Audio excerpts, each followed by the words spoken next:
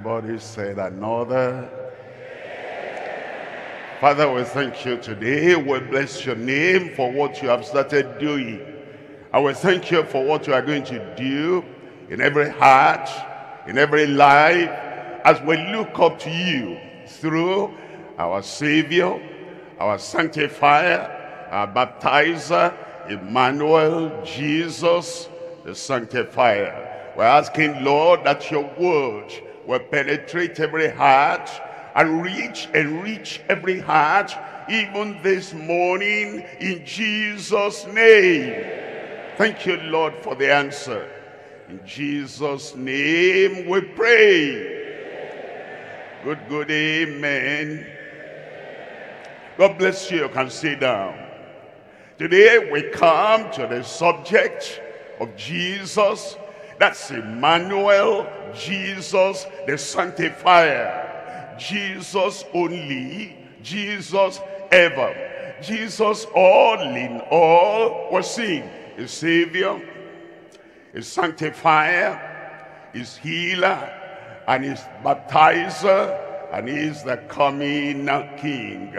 Jesus, our Sanctifier, cleansing us from self and sin, and with all his Spirit's fullness, filling all our hearts within. Sanctification deals with sin, inbred sin, inward sin, the sin that we were born with. In sin did my mother conceive me, and in sin was I born. There is that nature of sin. And when we begin to live, when we begin to, practice how to relate with people, how to interact with people, then the branches of sin will begin to shoot out. And those are the works of the flesh. When we get saved, those branches are cut off.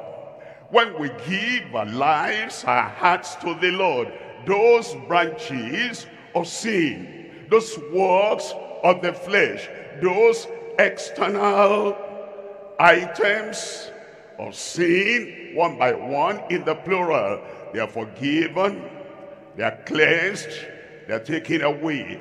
At sanctification, the root of sin, the inbred sin, the inward sin is dealt with. And God needs to deal with both the branches and the root before we can see him on the final day. That's why it says that blessed are the pure in heart.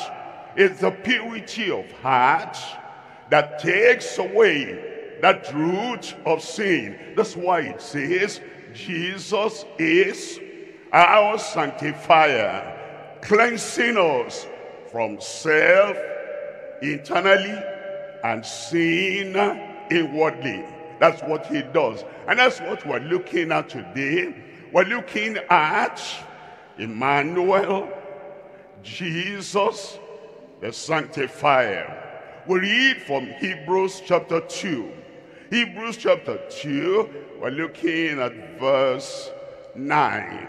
It says, but we see Jesus, who was made a little lower than the angels for the suffering of death, crowned with glory and honor, that he, by the grace of God, should taste death for every man. He died for everyone. Why? To save us from transgression, from sins, from the outward expression, the branches on the tree of sinfulness. That's why he died. Number two is to uproot, to get rid of that root of sin, of the inbred sin, of the nucleus, of the origin, and of the very beginning and the source of the flow of sin in our lives. He died to save. He died to sanctify. And we're told in verse 10. In verse 10 it says, for it became him, for whom are all things, and by whom are all things, in bringing many sons to glory. It takes salvation and sanctification, forgiveness and freedom, the holiness of heart that he produces and generates in our heart, that he will bring us to glory, and to make the captain of their salvation perfect through sufferings. Then in verse 11, it says, for both he that sanctifieth, he saves, he sanctifies. He that sanctifieth, and they who are sanctified, they believers, saved and sanctified, they who are sanctified are all of one. Sanctification brings us to oneness with the sanctifier, with other sanctified believers. Sanctify them through thy truth, that they all may be one. And when they were in one accord, in one place, the Holy Ghost came upon them. Sanctification brings us in unity with the sanctifier, oneness with the sanctifier, and oneness, unity, agreement, togetherness with all who are sanctified. And it says, for which cause is not ashamed to call them the brethren. Hebrews chapter 13. I'm looking at verse 12. Wherefore Jesus also, that he might sanctify his people with his own blood. When we're saved, because of the blood he has shed. When I see the blood, I will pass over you. And when you see the blood that was shed for us, and we believe in that blood that was shed for us, we're saved. All those sins, transgressions, iniquities, they're forgiven and they're taken away. And then now, that same blood has the power. That same blood has the cleansing power to sanctify us. Because it says, Jesus also has done the first work of grace. And now he comes to do the second work of grace with his own blood. He suffered without the gate. Look at verse 13. In verse 13, let us go forth, therefore. We're saved. We need to desire. We need to run after. We need to seek the sanctification experience. We go forth, therefore, unto him, without the camp, outside the camp, bearing his reproach. Look at verse 14. In verse 14, for here on earth we have no continuing city. The reason why we seek to be saved is that we know that we're not going to live on earth forever. And the reason why we seek the holiness experience, the sanctification, the cleansing of the self and the sin, and the removal of the carnal nature in our heart, is so that when we live here, we'll be able to see him in glory. Because without holiness, no man shall see the Lord. For here we have no continuing city, but we seek one to come. Emmanuel, Jesus, the Sanctifier. We're looking at three things. Number one is the experience of sanctification. Number two is the evidence of sanctification. Number three is the experience from the expectation from the Sanctifier. The experience, we go to the Lord like we had an experience of salvation.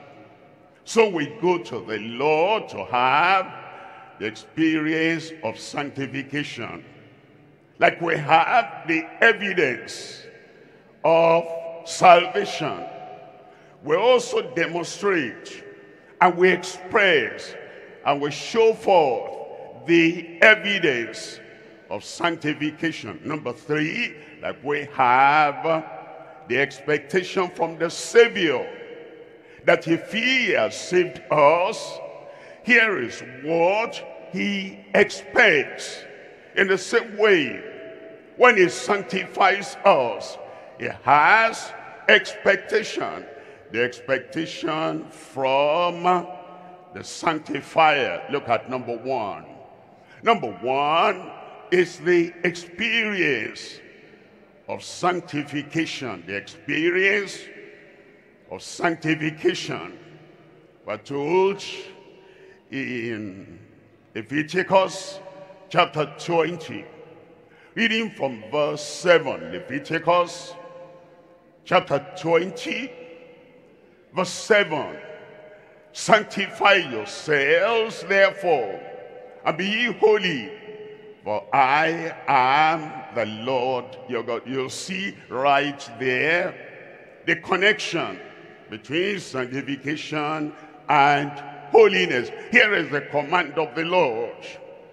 Sanctify yourselves, therefore, and be ye holy, for I am the Lord your God. Look at verse 8. In verse 8 it says, and ye shall keep my statutes and do them. I am the Lord which sanctify you. You find that word sanctify in verse 7. Sanctify yourself. You find that word sanctify in verse 8. I am the Lord which sanctify you. The same word, different meanings. Sanctify yourself. Set yourself apart. I'm the Lord that sanctify you. I am the Lord that makes you holy. Holy on the inside. Holy in the heart. Holy in your disposition. The word sanctify has two meanings, therefore. And you'll find as you read the Bible that a sanctuary, a building is sanctified. Now the building has no sin, has no moral defilement, but the building is set apart, is sanctified for God's use only. And when it says, sanctify yourself, set yourself apart for God's use. You so set yourself apart that Satan will not have any inroad into your life to make use of you. You so set yourself apart that self, pride, the Adamic nature will not have access unto you to make use of you. You so set yourself apart that the evil society, the world in which we live, will not have any use of you. Sanctify yourself, dedicate yourself, and consecrate yourself unto the Lord, that he and he alone will have the free, full, final use of your life. And then it's when you do that, you show your desire, you show your expectation, and you show your passion for that sanctification of the Lord. And now he says, I am the Lord which sanctify you. It now makes you holy. It purifies you. It purges your heart. It purges your life. And you have the experience of sanctification. It tells us in Ephesians chapter 5, from verse 26, Ephesians chapter 5, verse 26, that he might sanctify. He, the sanctifier, he, Jesus, he, the one who had saved us already, who now sanctifies us as a second definite work of grace, that he might sanctify and cleanse. When he sanctifies, he cleanses us on the inside. That stain, Adamic stain, that stain, the birthmarks were born with, he removes, he cleanses, he purges, that he might sanctify and cleanse it with the washing of water by the word.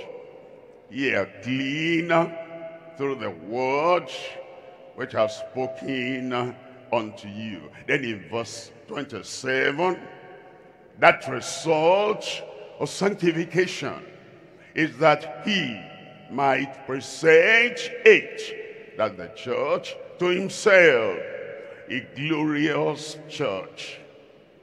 We're saved when the church, if that's all what the church knows, salvation, salvation, salvation, gracious church.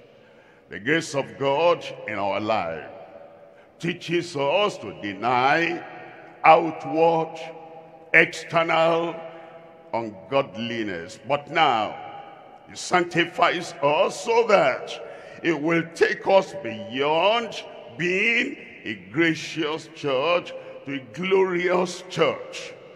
Not having spot or wrinkle. Wrinkle is the mark, the evidence of the old man. And when there's wrinkle on the face, it's not just the face. It affects the brain. It's not just the brain. It affects the flow of liquid in the body. And it's not just the wrinkle. The wrinkle is just the evidence that the old man, old age has come. And all that, the wrinkling, brings also the internal weakness. The weakness, the old man cannot run or jump the hurdle like he used to do many years ago.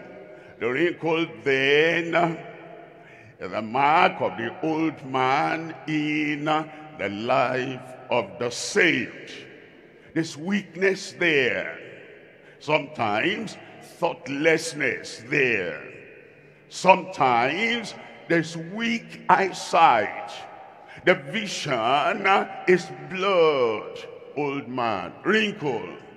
And the passion is also dimmed. The hearing, old man, hearing is affected. When he sanctifies, he takes away the wrinkle, the mark of the old age, the dim vision, and the decreasing passion. And it takes away the blockage of the flow of the word of God in our heart, in our life. Not having spot or wrinkle or any such thing, but that it should be holy. Sanctification brings holiness of heart, and it says without blemish. It tells us in Hebrews chapter 13, reading there from verse 12. It says, here is what Christ has done. Jesus also, that he might sanctify the people. Now, he doesn't sanctify building. We do that. We set the building apart. It doesn't sanctify instruments. We do that. We set that instrument apart. We say this instrument is dedicated to the worship of the Lord, sanctified. This instrument will only play music, tunes that will honor God, exalt God. This instrument will not glorify self and will not minister to the carnal emotions of the flesh. We do that, but God sanctifies the people. Not instrument, not building. It sanctifies the people who are saved. Wherefore Jesus also, that he might sanctify the people with his own blood, suffered outside the gate. In verse 13, it says, let us go, let us pray, let us seek, let us ask, let us demand. We have a part to play in having the experience of sanctification. We drop every other thing, because after all those other things will not take us to heaven. We have to be saved to get to heaven. And if we're involved with this and that, and we're not saved yet, the greatest of wisdom in our lives, to drop all those things and to get saved. If we're not sanctified, purified, cleansed, made holy at heart, the greatest of wisdom to drop every other thing that occupies our attention. Drop them so that we go forth and we seek and we pray and we consecrate and we seek the Lord until we are sanctified. Let us go forth, therefore, unto him without the calm, bearing his reproach. Verse 14, for here on earth, here in our existence, we have no continuing city, but we seek one to come. And it is because of that we pray. We seek his face so we can have this experience of sanctification. In 1 Thessalonians chapter 5, verse 22, abstain from all appearance of evil. Even before sanctification, we're saved. And because we're saved, and we're telling the Lord we need a deeper experience. Now, how are we going to ask him for a deeper experience if the deep experience of salvation is not evident? Abstain from all appearance of evil before we seek the higher experience, the better experience, and the greater experience will manifest that we already have. The good experience of salvation, and as much as possible, whatever we know to be evil, whatever we know to be an appearance of evil, abstain from all appearance of evil. Now, if somebody does not abstain from evil, he cannot go to the next verse and expect sanctification.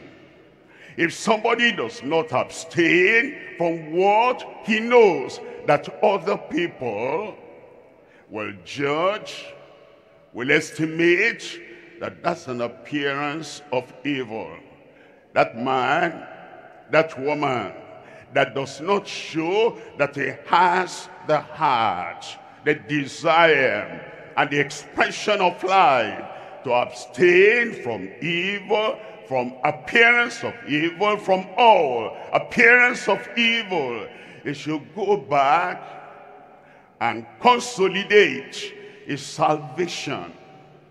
Consolidate the experience of salvation. And then after that, verse 23, it says, and the very God of peace would have given us peace in our heart, peace with the Lord, and peace in the Lord. We would have experienced the peace of God in our heart, justified. No restlessness in the heart, no disturbance in the heart, no conflict in the heart. He has peace with God, and he has the peace of God, and the God of peace sanctify you wholly. W-H-O-L-L-Y. That means completely. Sanctify you completely. Sanctify you totally. Sanctify you thoroughly. Sanctify you entirely. When we come to the Lord, we're not asking for a superficial sanctification. When you are sanctified, you don't get angry. What if you are not sanctified and you are saved? You get angry. He that is angry with his brother without a cause shall be in danger of the judgment of God. Anger is dealt with. Anger is one of the branches of the tree we're talking about. And wickedness and cruelty is one of the branches of the tree of sin we spoke about earlier. Salvation takes that away. If you're beating your wife, if you're tormenting your husband, if you're getting angry at non-essentials, even at essential things, there's concern about your salvation. When we are saved, we love. We love our wives, we love our husbands, we love our children, we love members of the church, and we love our leaders. We love our leaders to the point of obeying them as they teach us the word of God. If that is not there, and there is, that anger oozing out, go back to the cross. Reconsolidate the experience of salvation. Here, sanctification, the very God of peace sanctify you wholly, thoroughly, entirely, completely, totally, inwardly. And I pray, God, your whole spirit and soul and body be preserved blameless. After that sanctification, God has not stopped working. He continues to preserve you blameless every day, every week, and every moment of your life. Why? Because at any moment Christ can come. And we need to follow peace with all men and holiness, without which no man shall see the Lord. And because he can come at any time, as the days of Noah were, so shall the days of the coming of the Son of Man be. They were eating and drinking, marrying and giving in marriage.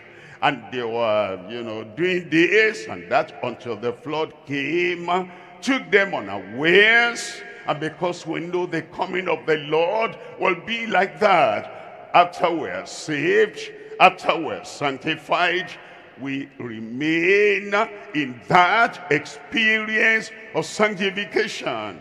It says, preserved blameless until the coming of our Lord Jesus Christ.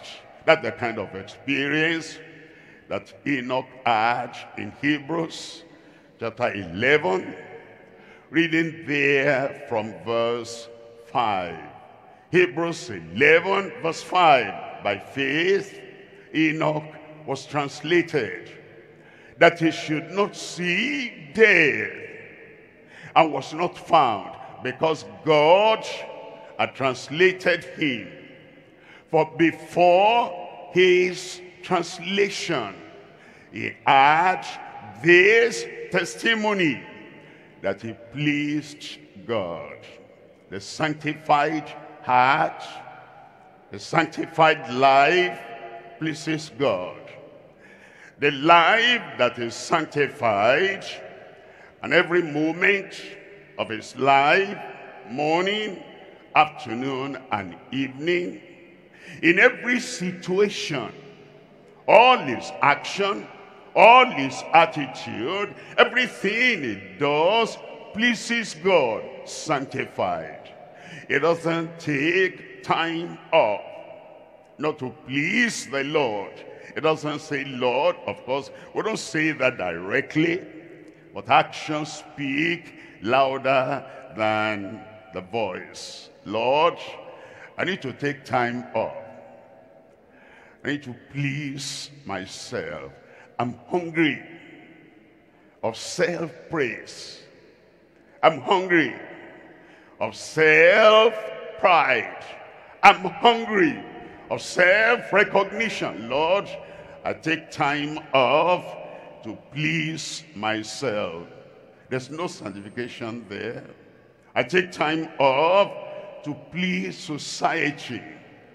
My people have been wondering what's happening. They're not pleasing us anymore. What's happening? They're not going away anymore. They're putting pressure on me.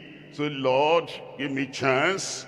I need to please society a little. Sanctification doesn't accept that.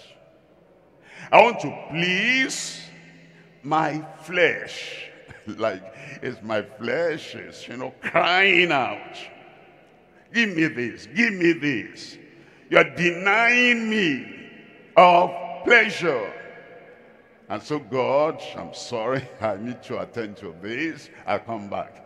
I need to please the flesh.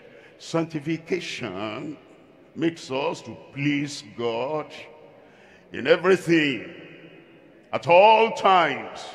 And we tell self, tell the society, and tell the flesh, there is no time to please you anymore, because now we're dedicated unto the Lord, want to please the Lord every time. It tells us in 1 Thessalonians chapter 2, reading from verse 10. 1 Thessalonians chapter 2, verse 10. Ye are witnesses, and God also, how holily and justly and unblameably we behaved ourselves among you that believe. What do you see there? Ye are witnesses. You members of the Thessalonian church, ye are witnesses. They're witnesses of his salvation. How holily and justly and unblameably we behaved ourselves among you. How long? The preacher with the members, not up to half of the day. Even if he preaches 2 hours, not half of the day. Even if he prays and interacts and counsels 3 hours, not half of the day. He'll go to sleep. He'll go to, have time apart by himself. And we don't know what he's doing at that time, but as we see him in the open, salvation is demonstrated. That's all we can judge, is outward action, is outward behavior. Ye are witnesses is the witness of salvation. The salvation we have that has cut off all those branches of unacceptable behavior, the anger, and the bullying on people, and the control that is lost. Now, all that, we can see that on the outside. But the sanctification, it said, you are witnesses of my outward life. But now, you are witnesses, and God also. God witnesses to the sanctified heart. That one you cannot see. But God is witness.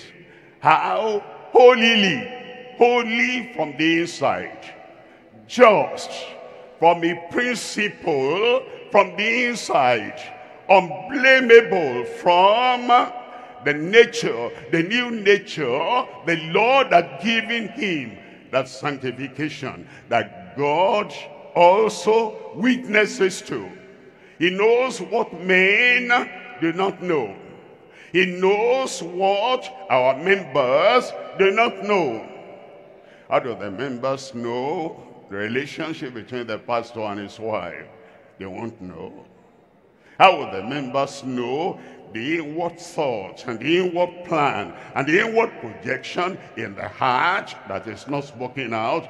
They won't know, but God knows. How does God know? The inward depravity that when we come out and want to be dignified, we suppress. And there are things, many things people suppress. I cannot relate with that sister openly as I'm feeling inside. I suppress that in the open. But God knows what's inside, which we're trying to suppress. When we're saved, outward life holy, outward life just, outward life unblameable. When we're sanctified, God that sees on the inside, he looks at the heart and he says that heart is holy and just and unblameable with the believers and even outside the believers' circle. Daniel chapter 6. We're reading there from verse 3. In Daniel chapter 6 verse 3. Then this Daniel not every Daniel in the world. This Daniel, this one that lived in Babylon, and he had the grace of God, and Nebuchadnezzar, or the magicians, or the people around him could not see any blemish on the outside. This Daniel was preferred above the presidents and the princes, because an excellent spirit was found in him. And the king thought to set him over the whole realm. He said, this man is a dependable man, a trustworthy man, a man you can leave all your property and close your eyes and nothing will happen to the property. He was saved. Look at verse 4. In verse 4 it says, then the presidents and the princes sought to find occasion against this Daniel, against Daniel saved and sanctified concerning the kingdom. But they could find none occasion nor fault. For as much as he was faithful, neither was there any error or fault found in him. Old Testament. How about the New Testament believers? How are we doing? No fault, no error, no deliberate action. That, it was an error, not Daniel. When we're saved, we're so careful in our lives. We're conscious of that salvation, and we carry that salvation in everything that we do. And then we're told in verse 5, then said these men, we shall not find any occasion against this Daniel, except we find it against him concerning the law of his God. They knew that this man will not budge. He will not compromise. He will not shift away from the law of his God. They studied him externally, openly, and they knew he will not play with his relationship of salvation with the Lord. Look at verse 22. In verse 22, my God has sent his angel and has shut the lions' mouths. Has shut the lions' mouths, plural. Lions, plural. Mouths, plural. That they have not hurt me, for as much as before him innocency was found in me. Before him, before God that sent the angel, he has looked at my heart. He has looked at my inward disposition. And innocency was found in me. And also before thee, salvation, before thee, O King, you've seen my life, external life, that I have done no hurt. We'll come to number 2 now. We're seeing the experience of sanctification. Now, the evidence of sanctification. What's the evidence of sanctification?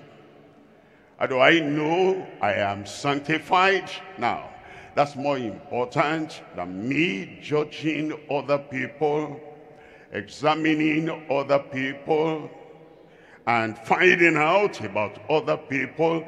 Is she sanctified? Is he sanctified?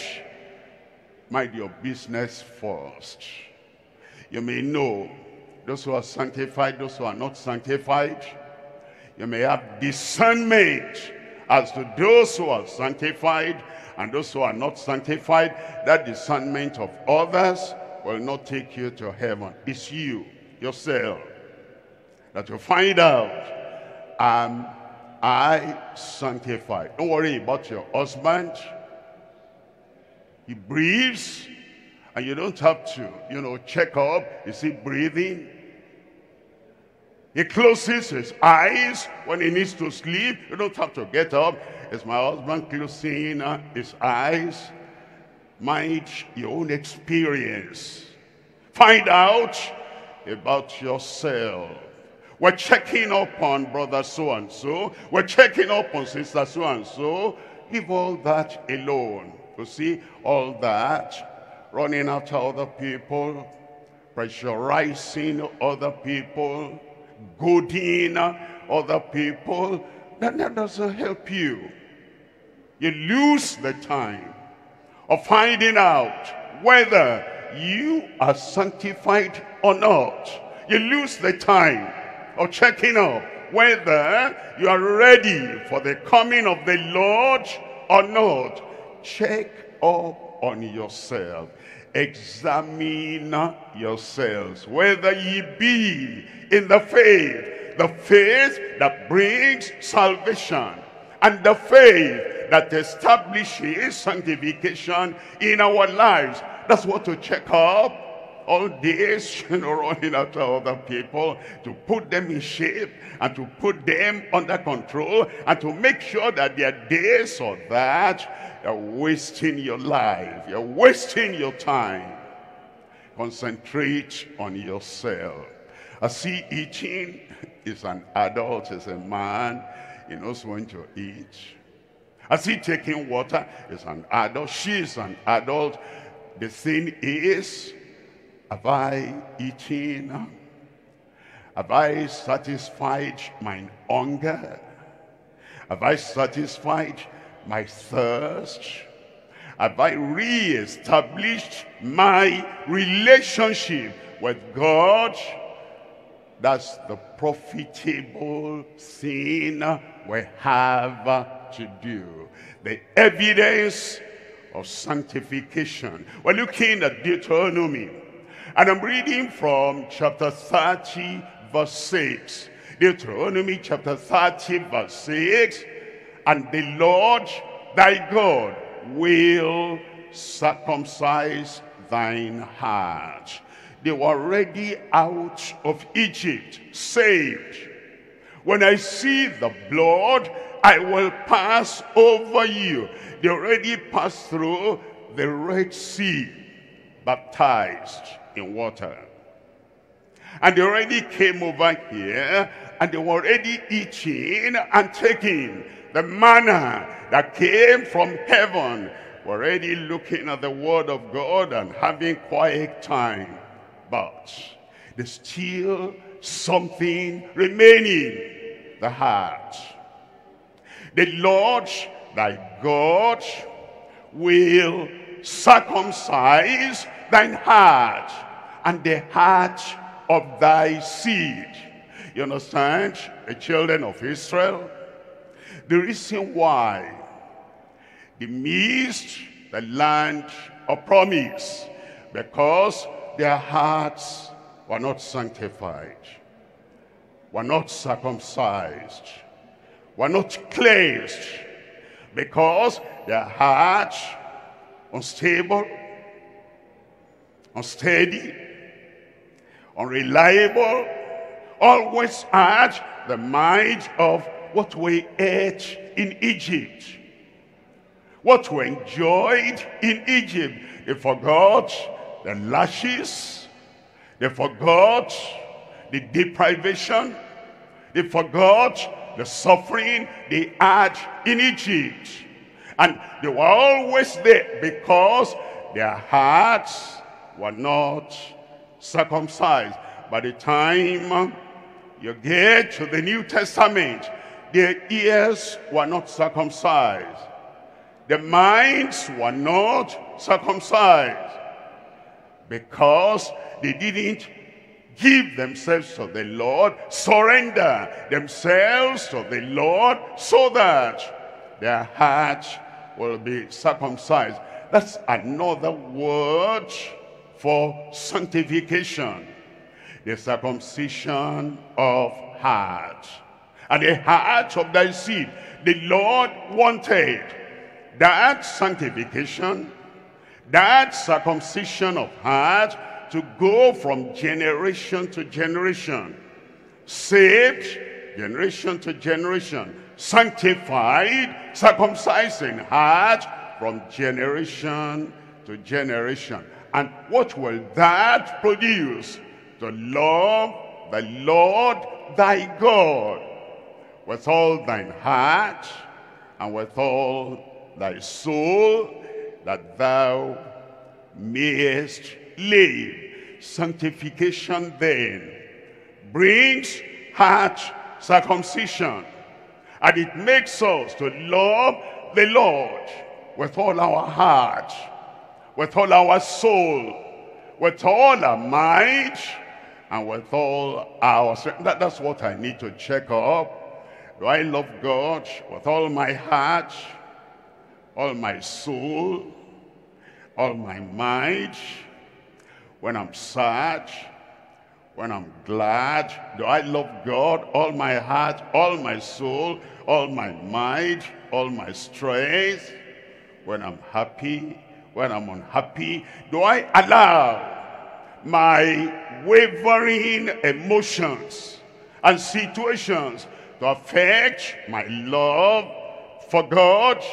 When I have children, when I don't have children, when I've got a job, when I've not got a job, and when things are going my way, and when things are not going my way, do I love God with all my heart, with all my soul, with all my mind, with all my strength? That is the test and the evidence of sanctification. We're looking at John chapter 13.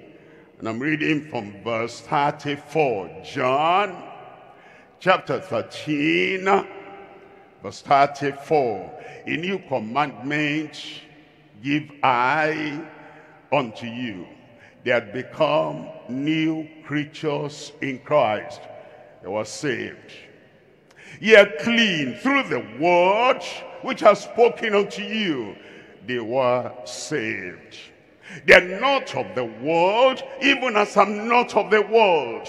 They were saved. I've given them your word, and they have received your word, and the world has hated them. They were saved because they are not of the world, even as I am not of the world. They were saved. Now, after they became new creatures and they were saved, a new commandment I give unto you, that ye love one another. No tribalism.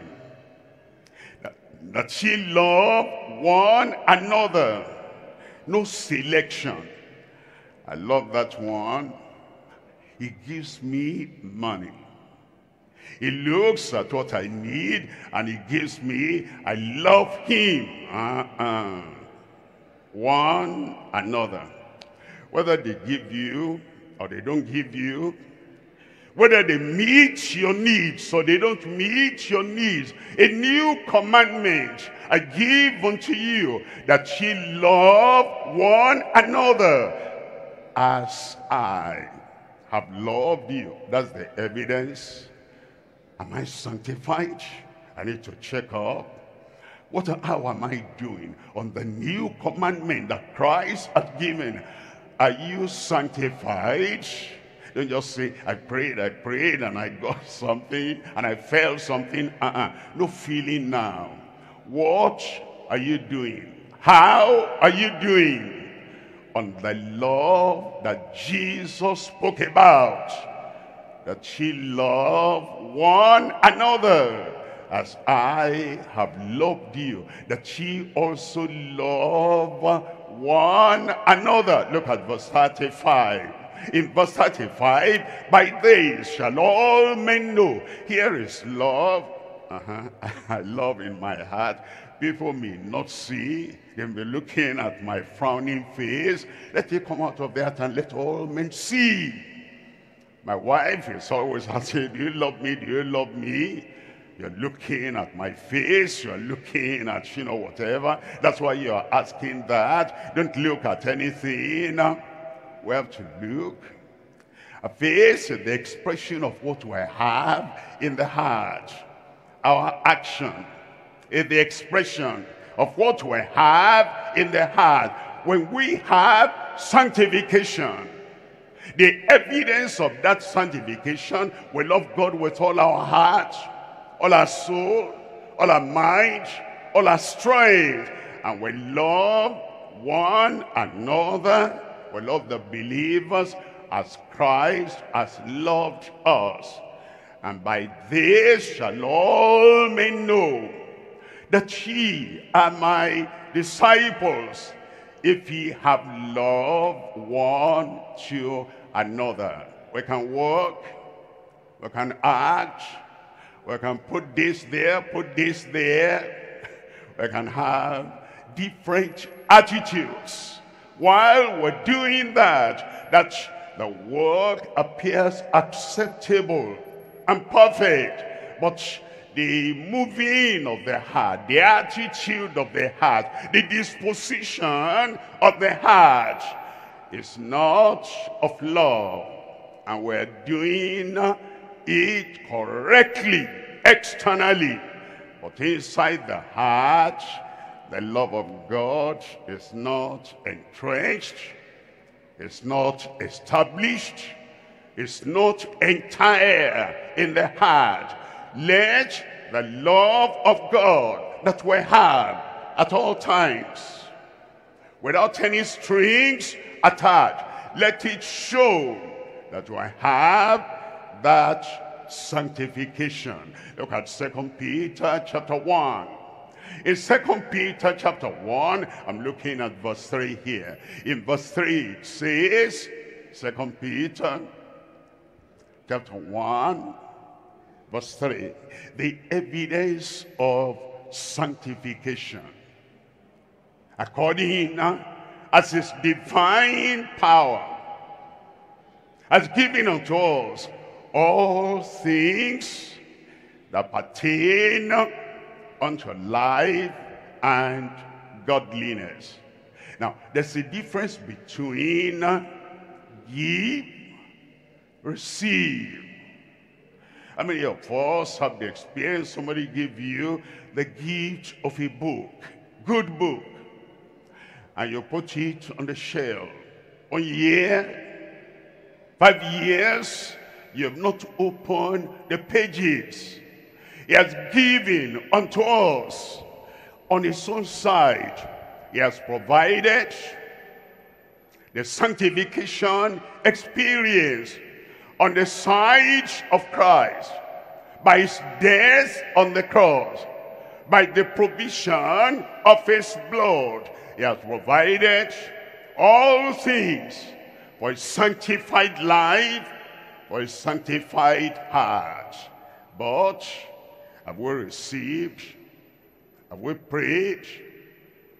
Have we got that which is sent according as his divine power has given unto us all things that pertain unto life and godliness, through the knowledge of him that has called us to glory and virtue. Look at verse 4.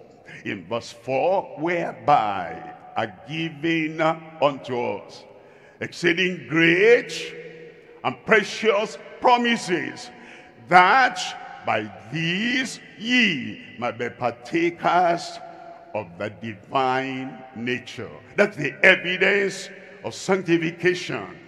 Not just the acts outwardly, not just the behavior outwardly, not just the actions outwardly, a divine nature that he implants in us. Divine nature. And the divine nature is not just for external behavior, outward behavior, our inner mind, our inner soul, our inner disposition, what he has given, a divine nature. And it's that nature that controls us from the inside out. Of the abundance of the heart the mouth speaketh, the hands handle, the feet move, and the eyes see. And notice, it's the heart. And when he gives us that divine nature, it will show forth in our thoughts, in our minds, in our disposition, in the things we do, in the direction we go. And if we are not having the divine nature, it will also show, because we'll have the human nature, we'll have Adam's nature, we'll have the Adamic nature, we'll have the nature of different kinds of men. But when we're saved, and now we're sanctified, and become new creatures in Christ, and the evidence of that sanctification is that we have the divine nature. And the divine nature will help us to be, to act, to live the way sanctified people live. In Ezekiel chapter 36, reading from verse 25, Ezekiel chapter 36, verse 25. Then will I sprinkle clean water upon you, and ye shall be clean. And from all your filthiness and from all your idols will I cleanse you. Salvation. And it's the work of God that he himself sprinkles upon us. Not a pastor, not a bishop, not a priest. He sprinkles clean water upon us, and we're clean. All the filthiness, outward expression of sin taken away. All the idols, outward expression of faith in the Lord, all the idols are cleansed off. I will cleanse you. And now, verse 26, it says, and a new heart. This is sanctification. This is the evidence of sanctification.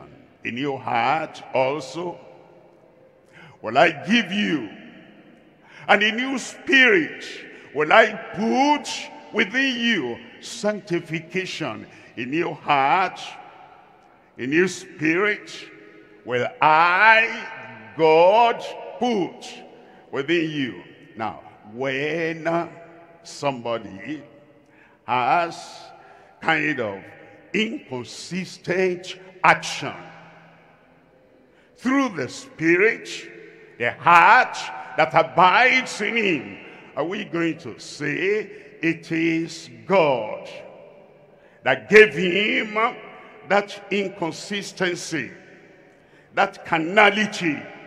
Are we going to say that the spirit the Lord has put within him to be inconsistent?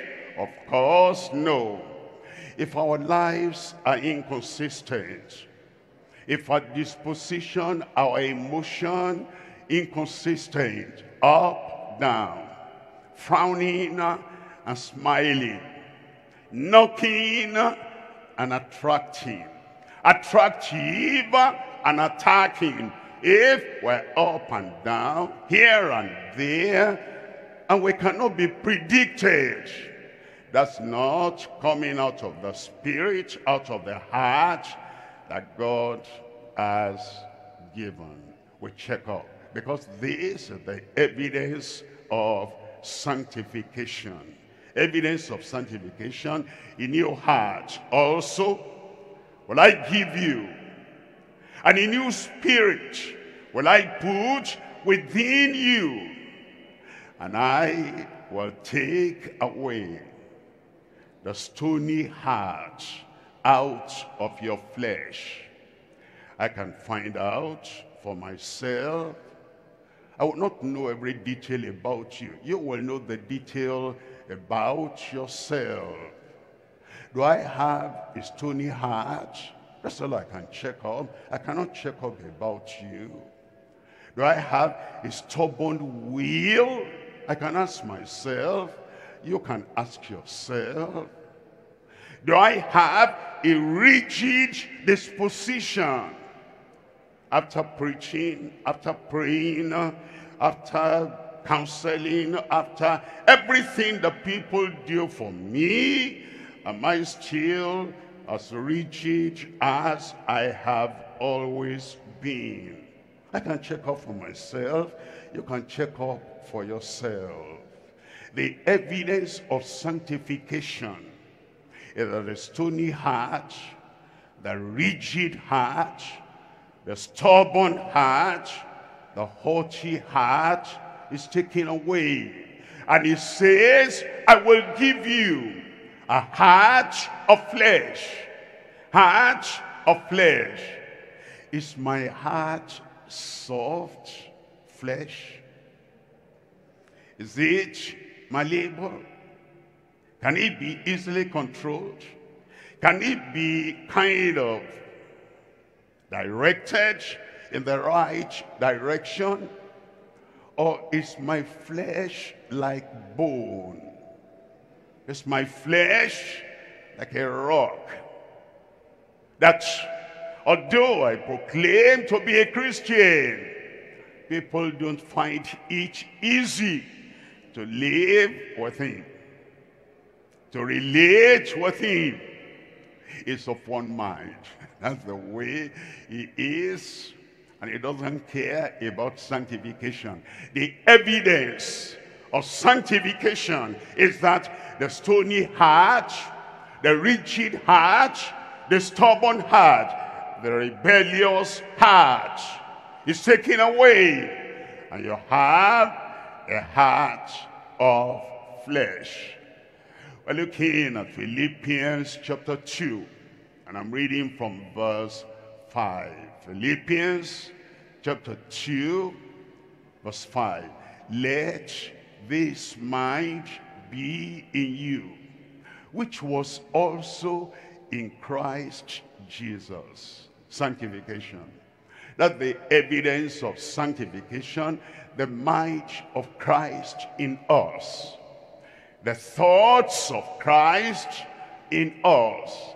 The tenderness of Christ in us. The obedience of Christ in us. But when we live our lives, we're not even asking any question. That thing I'm doing, that way I am going, is this the demonstration of the mind of Christ? This kind of atrocious, bossy, and incorrigible attitude that does not hear any word from anyone. Yes, he comes, there she comes to the meeting. But what has she heard? What has he heard? Where is the evidence of all he has heard all these many years upon his life? Yes, He attends retreats. Yes, he attends crusades. And he is a vocal person for GCK. But where is the evidence of that GCK Emmanuel in his disposition? Let this mind be in you, which was also in Christ Jesus. That's what he wants in our lives.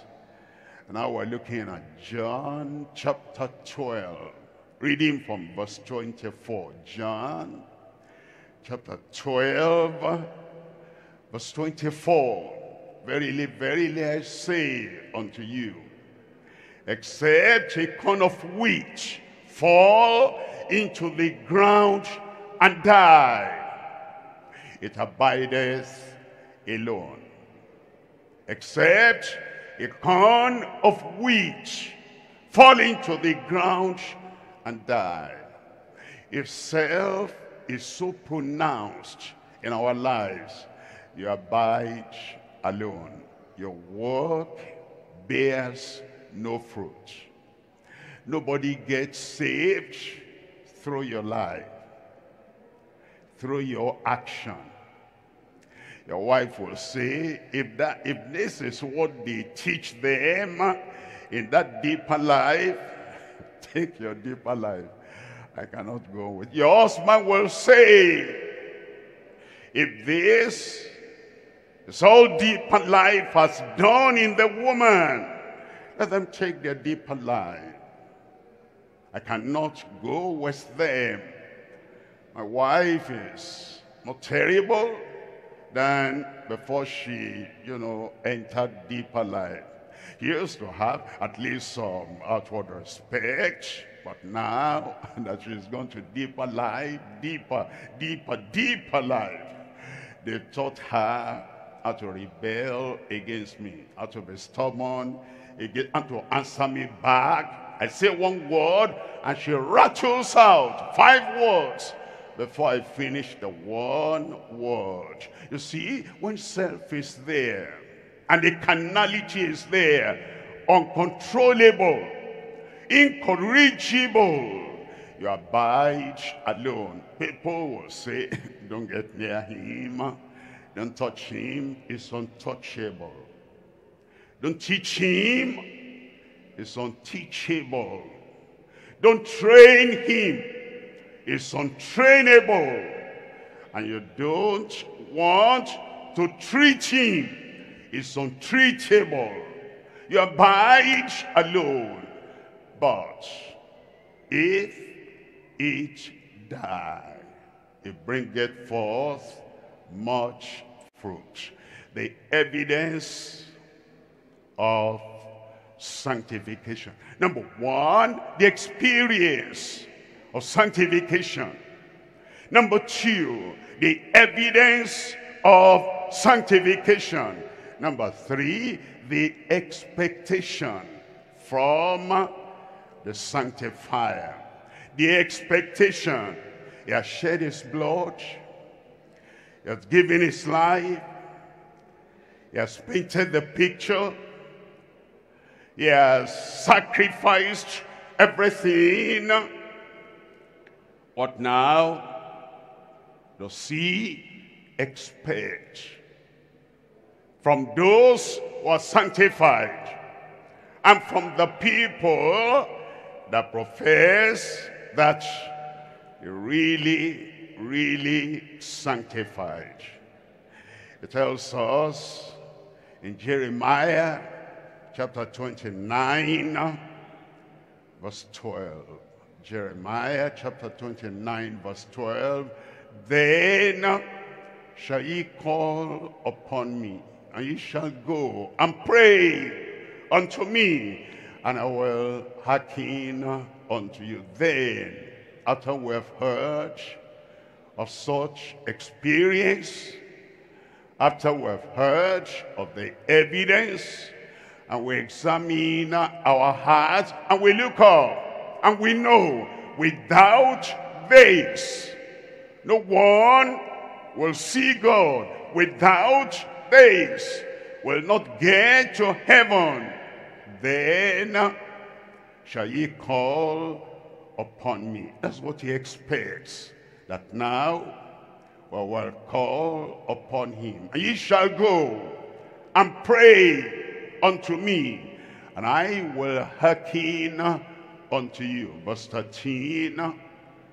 And ye shall seek me and find me when ye shall search for me with all your heart. When we come before the Lord and we say, this is sanctification.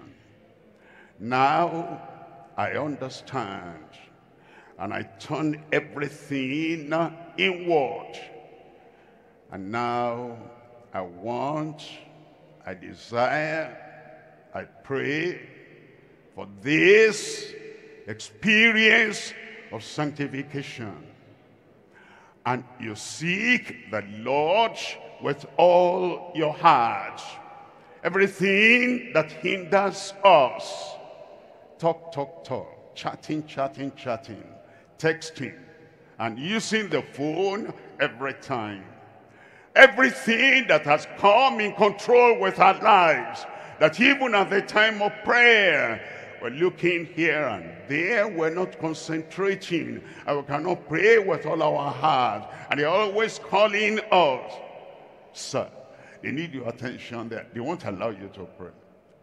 Madam, they need your attention there. They won't allow you to pray. Something is happening here. You must be there. Think about it.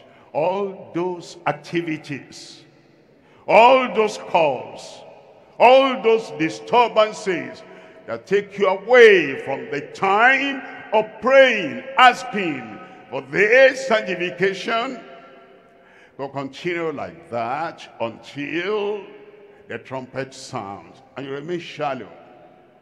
You remain unsanctified.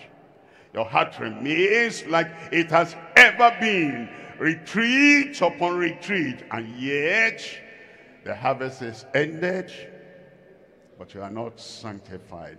And only the holy, only the sanctified will be there. You want to seek him with all your heart and with all your soul, and you want to really, really pray. And when you pray, what are you asking for?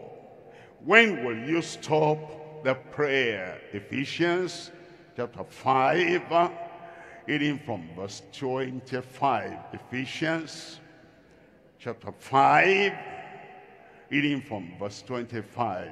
Husbands, love your wives.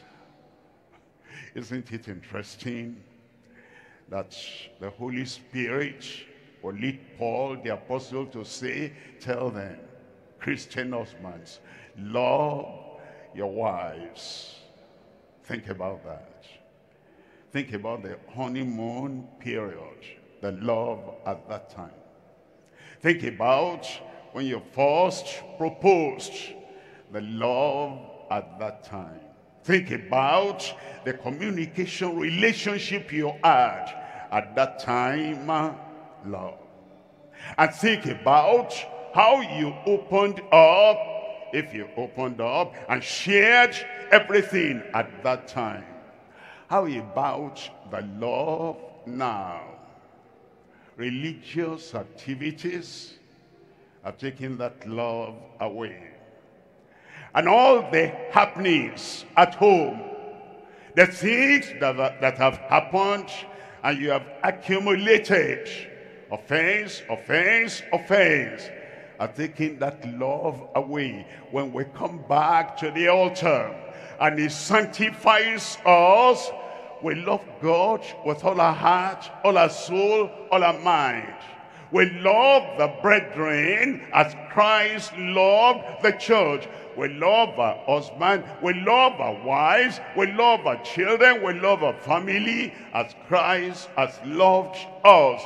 We love our neighbors as ourselves. We act with thoughtfulness. If I do that, does that show love towards him? If I do that, does that show love towards her? If I act this way, does that show love towards his ministry? You think you love. Husbands, love your wives, even as Christ also loved the church and gave himself for it. If I cannot give money, can I give myself? If I cannot give time, I give myself. It's taking too much of my time. It's taking too much of our time. We don't love him because it takes too much of our time. Time is life. Money is your life. That's your sweat. If you give yourself, you'll give money to the needy. You'll give time to the people that need the time. And you give time to yourself. When you sit down, when you take in the word, and when you spend quality time hearing the word, you're helping yourself. You're giving yourself to yourself for your benefit. But if you cannot give anything anymore, hurry, hurry, hurry, hurry, hurry, hurry. And when you leave the meeting, you're going to be out there talking, talking, and talking. You're not helping yourself. Love the word. Love the preacher of the word. And give yourself like Christ gave himself. He gave himself for the church. Why? Look at verse 26. That he might sanctify and cleanse it of the washing of water by the word. Verse 27. That he might present it to himself a glorious church. That's what he wants. He wants his church to be glorious.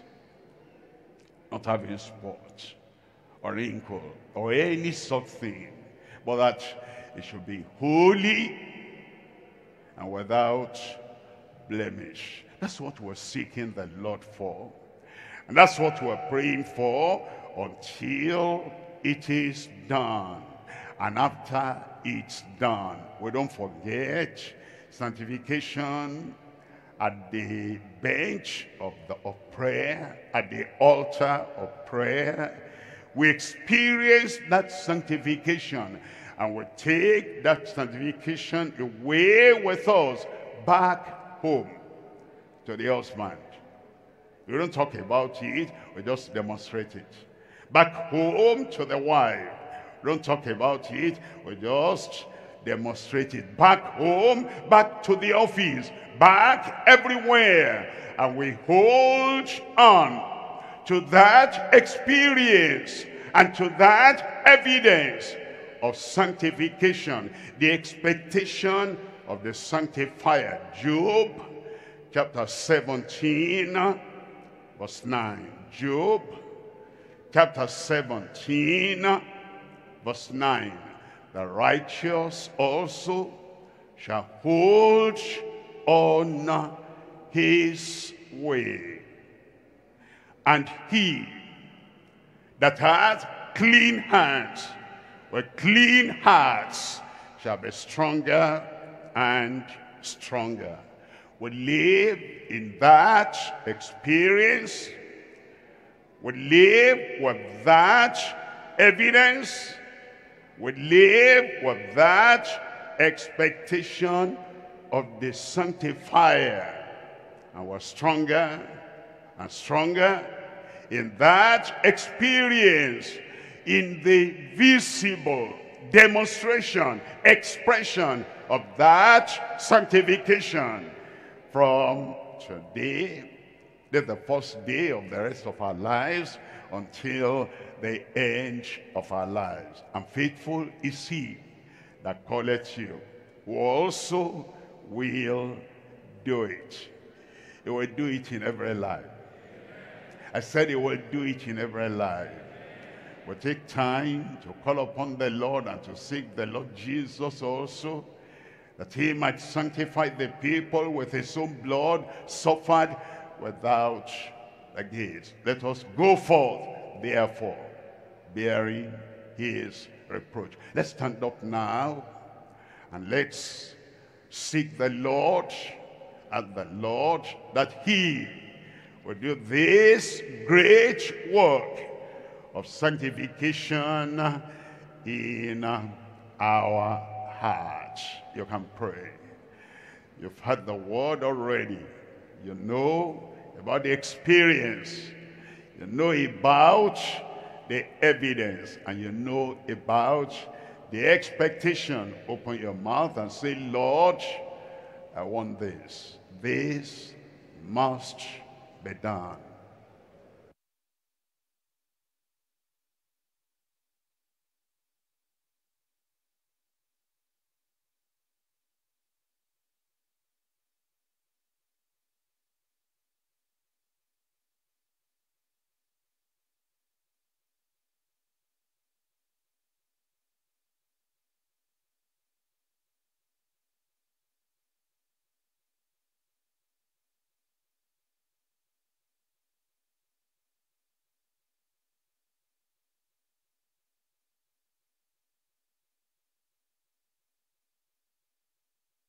We have had